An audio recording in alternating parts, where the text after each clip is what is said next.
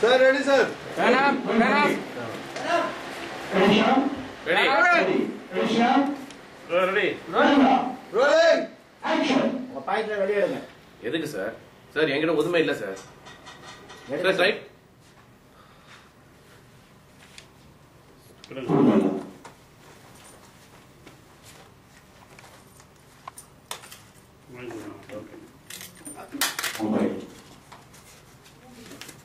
My mobile.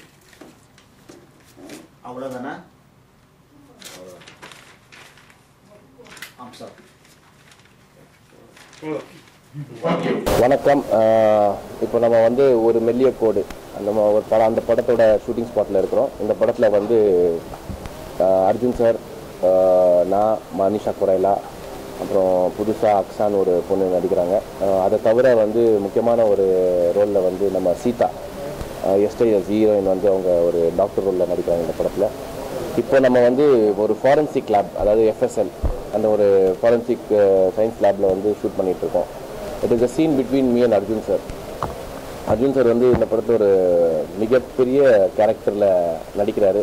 And is doing a very serious investigating officer role. And ரொம்ப இன்ட்ரெஸ்டிங்காக இருக்குது அவரோட நடிக்கும் போது. பிகாஸ் ரைட் ஃப்ரம் சைல்ட்ஹுட் நான் அவரோட படங்களை பார்த்து ரசிச்சிருக்கேன். அண்ட் பேசிக்லி அர்ஜுன் சார் எங்கள் எல்லா ஹீரோஸ்க்கும் வந்து ஒரு பெரிய இன்ஸ்பிரேஷன். ஒரு ஃபிட்னஸ்னால் அவர் மாதிரி நிறையா பேர் ஃபிட்னஸ் மெயின்டைன் பண்ண முடியாது. இன்னமும் 28 வேஸ்ட் லைன், அந்த பைசெப்ஸ், அந்த ட்ரைசெப்ஸ். ஸோ அவரோட ஃபஸ்ட் டைம் நடிக்கும் போது ரொம்ப சந்தோஷமாக இருக்குது. அதே நேரத்தில் ரொம்ப ஹெல்ப்ஃபுல்லாகவும் இருக்குது. அவருக்கு இருக்கிற எக்ஸ்பீரியன்ஸை வந்து ஷேர் பண்ணுறாரு. சில சீன்களை வந்து இப்படி பண்ணால் நல்லாயிருக்கும், அப்படி பண்ணால் நல்லாயிருக்கும் சார், மேபி ட்ரை பண்ண அப்படின்னு சொல்லுவார். And moreover is been in industry for 32 to 33 years. So அவருக்கு நிறைய விஷயங்கள் தெரியும். அதே மாதிரி இந்த படத்தில் வந்து என்னோட ரோல் இஸ்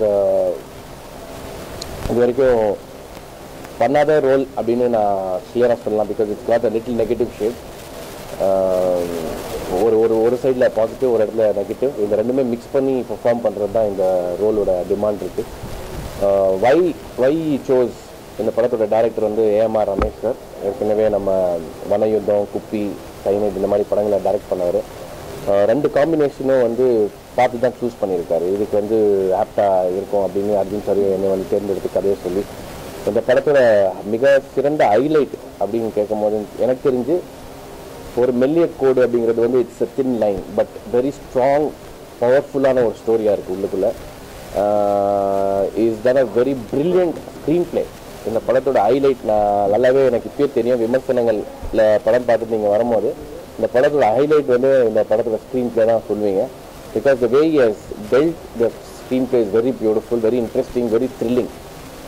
அண்ட் இந்த but it's a crime thriller. So screen பிளேங்கிறது ரொம்ப முக்கியங்கிறதுனால ரொம்ப முக்கியத்துவம் கொடுத்து ஸ்க்ரீன் பிளே பண்ணியிருக்காரு. ரொம்ப நல்லா பண்ணியிருக்காரு.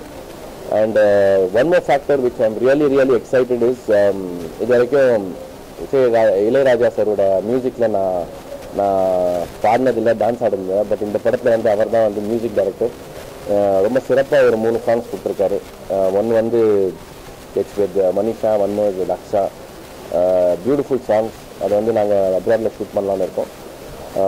This is the team and the cameraman Sriram sir. அவரும் வந்து இந்த லேபை வந்து ஒரு ஜென்யூன் ரியல் ஃபாரன்சிக் லேப் எப்படி இருக்கணுமோ அந்த வகையில் அந்த செட்டு போட்டிருக்காங்க. ரொம்ப ஸ்பெண்ட் பண்ணியிருக்காங்க. அதே நேரத்தில் ஃபாரன்சிக் லேப்னால் நிறையா பேருக்கு தெரியாது, எனக்கே தெரியாது first. Forensic lab is a place where ஒரு பர்சன் டெத் ஆகிட்டாங்கன்னா அவங்களோட போஸ்ட்மார்ட்டம் ரிப்போர்ட்ஸுக்காக இந்த லேபில் தான் அந்த பாடியை வந்து போஸ்ட்மார்ட்டம் பண்ணுவாங்க. அதே மாதிரி ஆக்சிடென்ட், டெத்து, ஹார்ட் அட்டாக்ஸ் எல்லாமே வந்து இந்த இடத்துல அந்த இட்ஸ் லைக் சயின்ஸ் மார்ச்சுரி மாதிரி இந்த மாதிரி ஒரு இடத்துல தான் நாங்கள் ஷூட் பண்ணிட்டு இருக்கோம். It's very interesting scene. Arjun sir கிட்ட ஒரு பேச்சுவார்த்தை தகராறு நடக்கிற மாதிரி ஒரு சீன். நீங்கள் அந்த சின்ன சின்ன பிட்ஸ் பார்க்கும்போது அது புரியும் நினைக்கிறேன். ஸோ ஐ திங்க் மெல்லிய கோடு I think we finished almost 50% of the film. இன்னும் ஒரு ஷெட்யூல் வந்து பெங்களூரில் இருக்குது.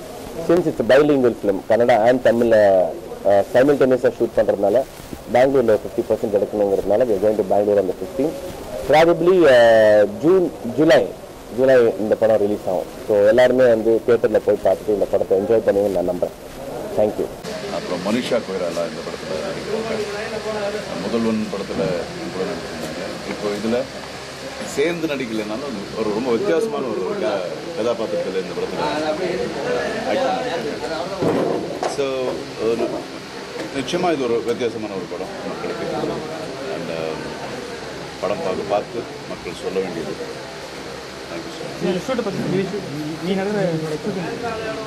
ஆமாம், இது ஒரு செட் மாதிரி ஒன்று போட்டிருக்காங்க. இது படத்தில் ஒரு முக்கியமான நிறைய காட்சிகள் இந்த செட்டில் இங்கே வரும்.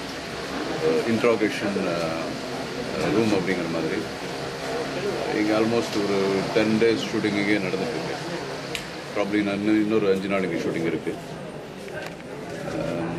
இது மட்டும் இல்லாமல் நிறைய சுவிட்சர்லாண்ட் இங்கெல்லாம் பிளான் பண்ணியிருக்காங்க ஷூட் பண்ணுறது.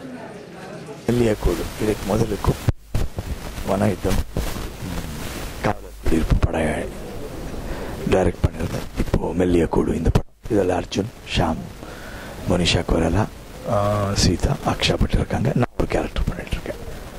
ராஜா சார் மியூசிக்கு, கிருஷ்ணா ரெட்டி எடிட்ரு, அப்புறமா சேதுஸ்ராம் கேமரா பண்ணிகிட்ருக்கோம். இந்த படம் வந்து இப்போது ஒரு 20 days இங்கே ஒர்க் முடிஞ்சிச்சு. பெரிய செட் ஒன்று போட்டிருக்கோம். இதுக்கப்புறமா பெங்களூருக்கு போகிறோம். இன்னொரு 10 days இங்கே முடிச்சுட்டு பெங்களூருக்கு போகிறோம். அப்புறமா டர்க்கிக்கு போகிற ஐடியா இருக்குது. ஃபாரின் போயிட்டு ஒரு 2-3 பாட்டு இருக்குது. அதை எடுத்துட்டா படம் முடிஞ்சிடும். ஆகஸ்ட் ஃபர்ஸ்ட் வீக்கில் படம் ரிலீஸ் ஆகுங்க. ராஜா சார் மியூசிக் பண்ணிகிட்ருக்கார் படத்துக்கு. பண்ணிகிட்ருக்கோம்.